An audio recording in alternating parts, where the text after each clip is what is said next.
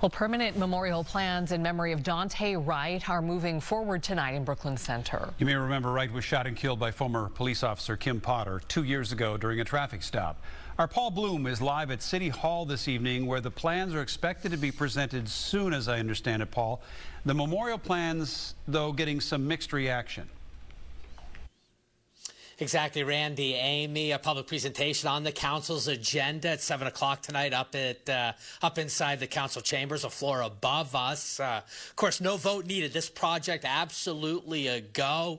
As for this neighborhood, a neighborhood that found itself at the heart of discussions in this country, really, over racial justice, pretextual traffic stops, and policing, back in the spotlight again tonight.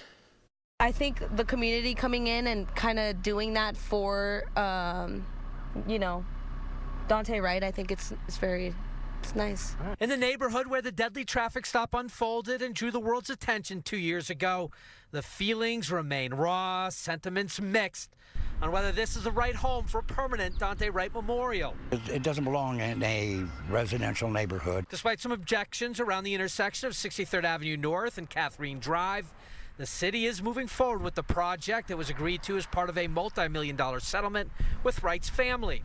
These renderings, unveiled last week at a neighborhood meeting, will be the focus of city council discussion Monday night.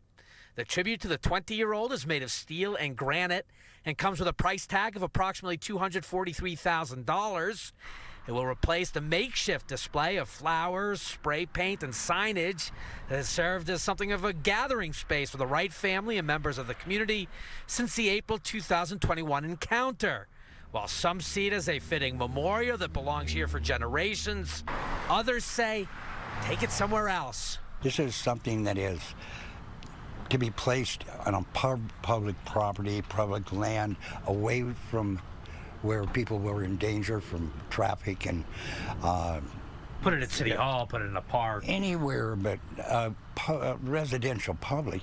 We could put it in front of his mom's house. Now, there's an idea. That neighbor asked us to conceal his identity. He's lived in his home there for some 20 years and said he speaks for others on the block. As for news here at City Hall tonight, we've been told that the material for that permanent Daunte Wright memorial has been ordered. Installation set to begin mid-August. We're live at City Hall for you tonight. Paul Bloom, Fox 9.